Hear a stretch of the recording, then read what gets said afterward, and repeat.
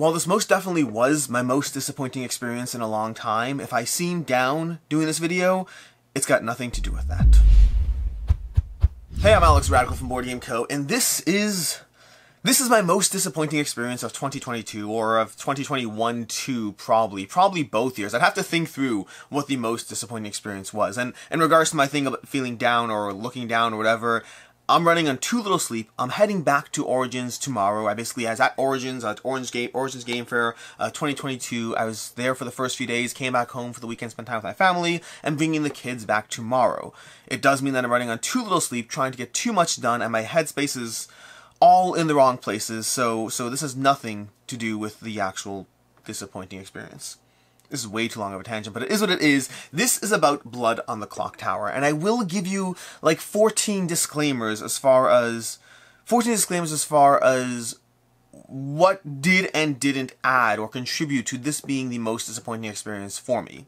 This is my first time playing Blood on the Clocktower. This will be my last time playing Blood on the Clocktower. It was at Origins. It has very little or nothing to do with the person running the game. She was fantastic. It has nothing to do with the people managing the event. They were great. It has to do with a whole lot of other things that made Blood on the Clocktower, to me, one of the worst games I have ever played. And it might be relevant to you, which is why I'm doing this video. It's not an attack on Blood on the Clocktower. There's maybe one thing that is a specific, like, straight-up critique on I don't understand how this lends itself to a decent experience that people seem to enjoy. The rest of the things are kind of peripheral. They kind of relate to me and how I enjoy and anticipate and get something out of social deduction games. The ones that I like, Resistance, Quest, One Night Ultimate Werewolf, and the ones that I don't like, well, Blood on the Clocktower for one, Mafia for another. I'd have to think through others that I've played over the years and which ones have worked for me, which ones have stood out, which ones have been for me. But I guess the short takeaway, in case you want to skip the rest of this video, I mean, if you made it this far, I guess you're watching the rest. Maybe. I don't know. But the short takeaway is Blood on the Clocktower is a game I will simply never play again. I would have to, in some way, have a huge incentive to do so. Either, like, completely playing it with my friends under perfect circumstances, either literally having someone pay me. I don't know what it takes to get me sitting down playing Blood on the Clocktower again, but I'd have to check off a whole lot of boxes that weren't here the first time, and even then, I would expect it to disappoint me, because there are many reasons the game not work for me. And I want to start with the peripherals. I want to start with the things that lent itself to being a bad experience before I even started with the game, because those certainly biased me against the game, although I do not think it would have worked for me either way. As a starting baseline, and again, this is nothing I say is with any complaints about the people running the event or the person running the game. None of it. If anything, by the way, we'll get to some of the amazing parts of the person running the game, because they were able to thrive in an atmosphere that I would have been destroyed in. This has to do with my biases, my preferences, all of that.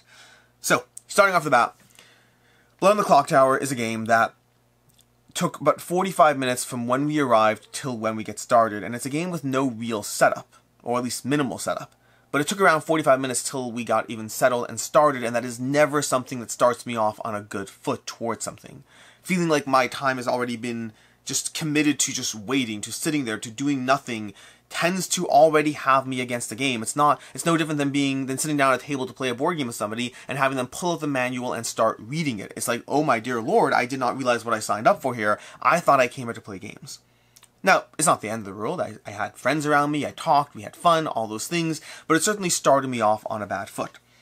The second thing that definitely did not lend itself to a positive experience is the fact that this game was taking place in a room with a whole bunch of other games. The game was taking place in a room with, I don't know, 7, 8, 9 other games, a loud, echoey room in which every single group's noises and interactions could be heard and carried over to the next group. The cheers, the highs, the points, the accusations, different games taking place, not just Blood on the Clocktower, but all of them lent themselves to people having experiences that overstepped their bounds onto other experiences. This is the part, by the way, where I have nothing but respect for the person running the game, because I would have let it get to me. There are different things that get to me in life. Many of them you don't know about. I try to power through things as efficiently as possible. I'm always trying to make videos, to play games, to do all this stuff, and trying to make it all work. And I love doing so. But there are things that absolutely get me down. There are things that those who are close to me know that these are the things that will push my buttons, and I need to work on that, to be very clear. Anytime you in life have things that push your buttons, that's not an excuse to act that way. It's a reminder that you have to fix those buttons. But I haven't yet gotten there. I know it's a problem, I know it's a me thing, but one example of something that's a me thing is if I'm trying to teach a game and multiple other sources of noises keep interrupting that experience, it slowly starts to wear on me. It slowly starts to push those buttons that I need to fix, and I slowly get more and more frustrated, and those who know me well will see me getting visibly antsy at the fact that I'm trying to teach something and I have too many things in the way stopping me from teaching. This is where I have, again, utmost respect to the person running the game, because she was minimally flustered, if at all. Kudos to her. I think I would have been having a meltdown if I tried to teach a bunch of new people a new game. If every few minutes there was a loud cheer next to us, a rousing accusation, something happening, and little pauses as she looks over, smiles like, yeah, 1 second, and then goes back to teaching the game, almost as if nothing happened at all. She did great. Me, not so much. To me, I've never liked board game cafes, to give you an example here. I've always never understood the appeal. Why would I ever sit down in a public, loud, noisy place when I can play a board game at home? Why would I ever sign up for that?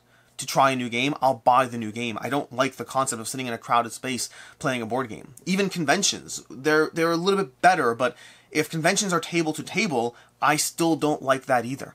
I like to have a little space around me, a little bit of a breathing room so I can have a conversation, so that I don't have to shout to be heard, so that I can enjoy this quality of time with you, with my friends, with people, without feeling like I'm being compressed on all sides. At the end of the day, I'm an introvert. It's not something I talk about a lot, but I'm definitely an introvert.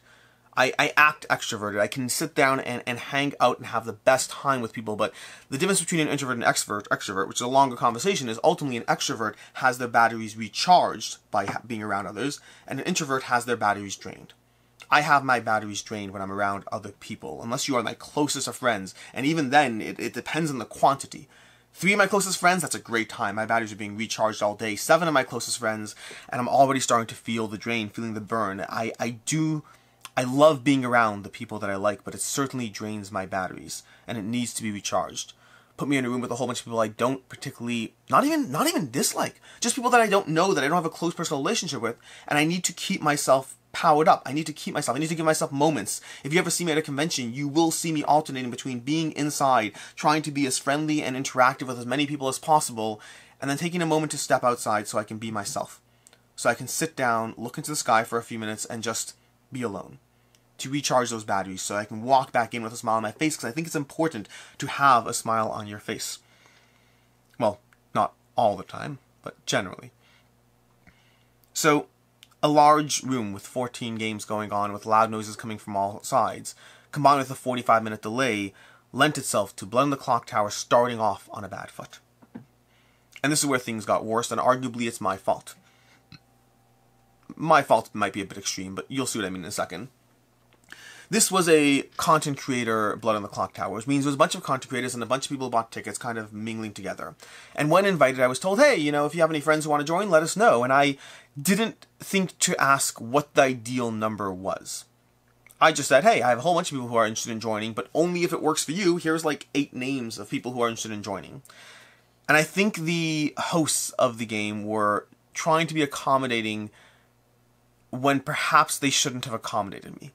I just assumed or hoped that they would just say, yeah, no, this is the ideal number, and this is the number of people we wanted you to invite. We thought like 1 or 2 friends, not like 7 friends. And so, I believe, and this is conjecture on my part, I believe, based on the events that night, that there's a certain target number in which Blood on the Clocktower is probably better to be played. Able to be played at a variety of play counts, sure, but better to be played at certain play counts, especially if you're playing with new people for the first time, especially if you're playing in a crowded room, especially if all these other facts line up. And I think that not with any degree of planning, but I think I unwittingly added too many players to the game. And made it so that what might have been ideally a 12, 13, 14 person game of Blood on the Clocktower turned into like a 19, 20 player game of Blood on the Clocktower, and I think that was too much for our first game. I think I may have arguably made the experience worse for myself and for others. Although it is worth noting, by the way, it is worth noting that many people playing the game seem to have an excellent time. That's just from the people who seem to have. And I also know from people who play the game who I've talked to, I know many of my friends who had a great time. So all these factors contributed to my experience, not necessarily their experience. So factor that in as well. Because, I mean, this is ultimately my worst experience of the past year of 2022, whatever I call this video. But having too many players meant a few things happened. It meant it contributed to the longer delay, the longer setup, the longer getting the game running. It meant that there were more roles to remember.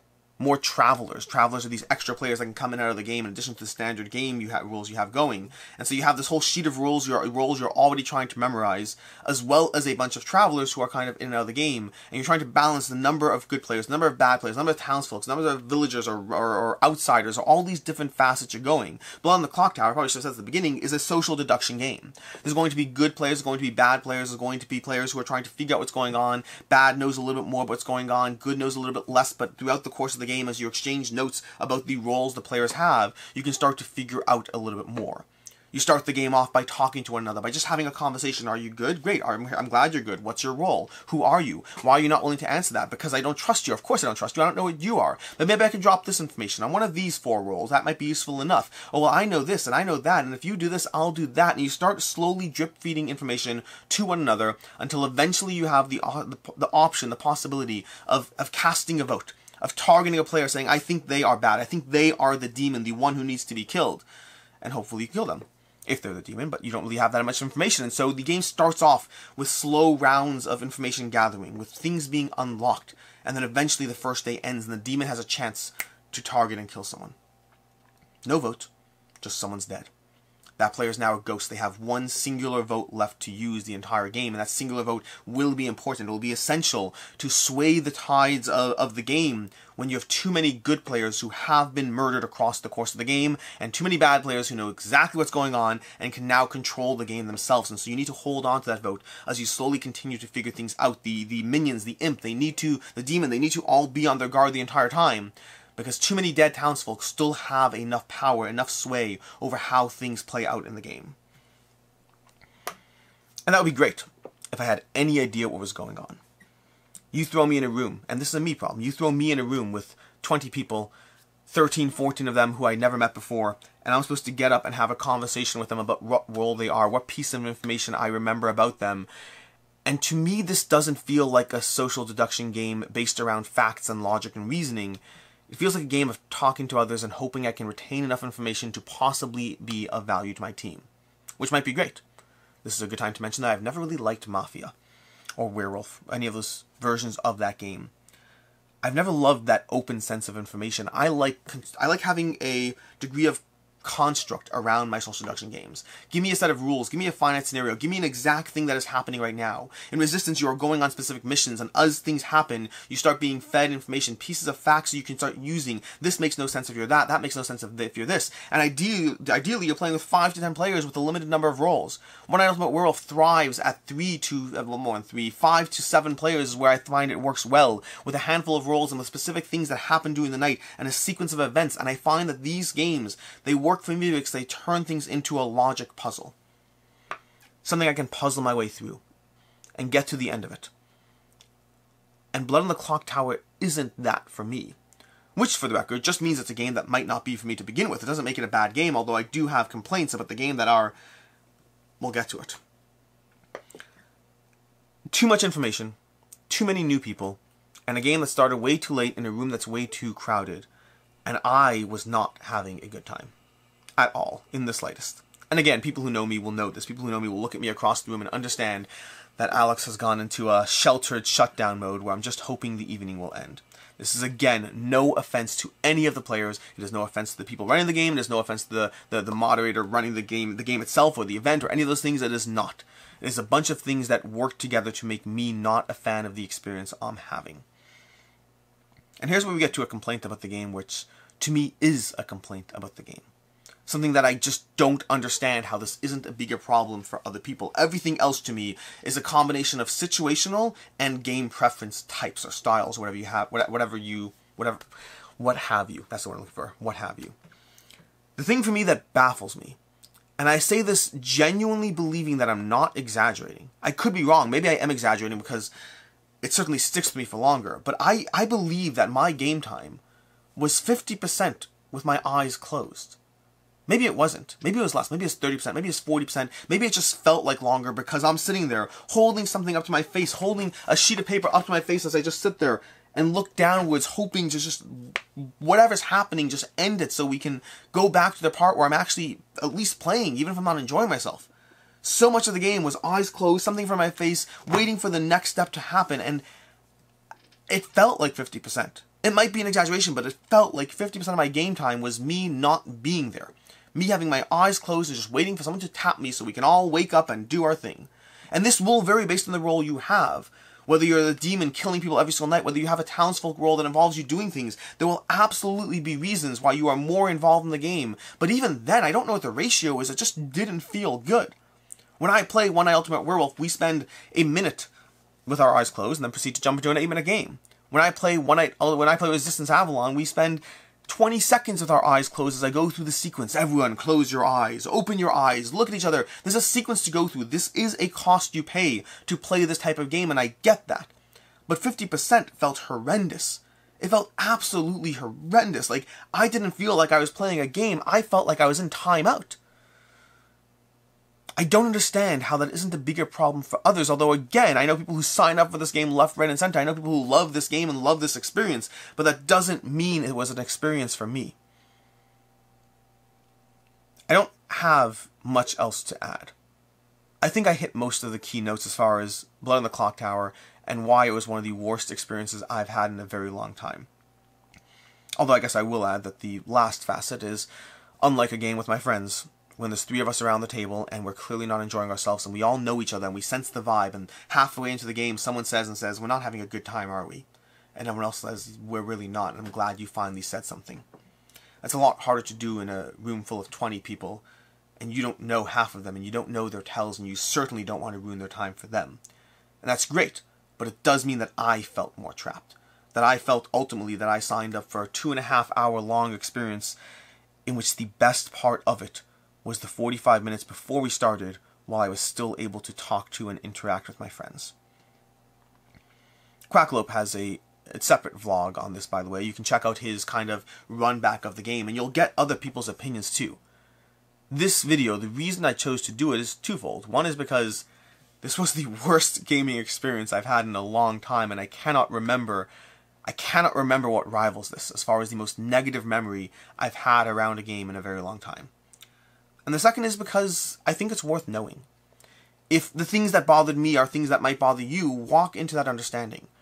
If you are interested in Blood on the Clocktower, maybe there's a certain way that it will be the best way and opportunity for you to enjoy it. It's a game that many people have been excited about and many people have been enjoying in different ways, and may well be a game that's right for you. Pick apart the areas that I talked about that will or won't bother you, and try to have an optimal first experience, because on my end, I don't see a way that I ever play Blood on the Clocktower again. With that, I'm Alex Radcliffe from Board Game Co. I hope you enjoyed this video, and as always, have a good one.